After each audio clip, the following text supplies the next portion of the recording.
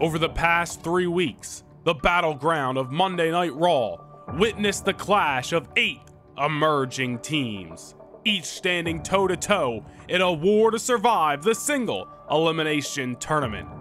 In the crucible of competition, new stars emerged from the shadows, upsets in battle sent shockwaves, and tag team legends resurfaced.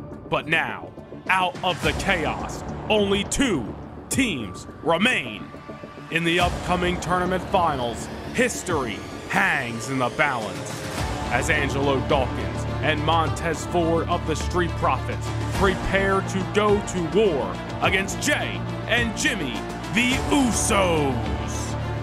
The stage is set for an epic test of tandems, a battle that goes beyond the coveted 2024 Dusty Rhodes Tag Team Classic Cup. The stakes are higher than ever, for the winning team doesn't just etch their names into the annals of history, they also catapult themselves into top contention for a chance at the World Tag Team Championship at WrestleMania. Damian Priest and Finn Balor of Judgment Day await their challengers, and tonight, either the Street Profits or the Usos will earn the right to step on to the grandest stage of them all.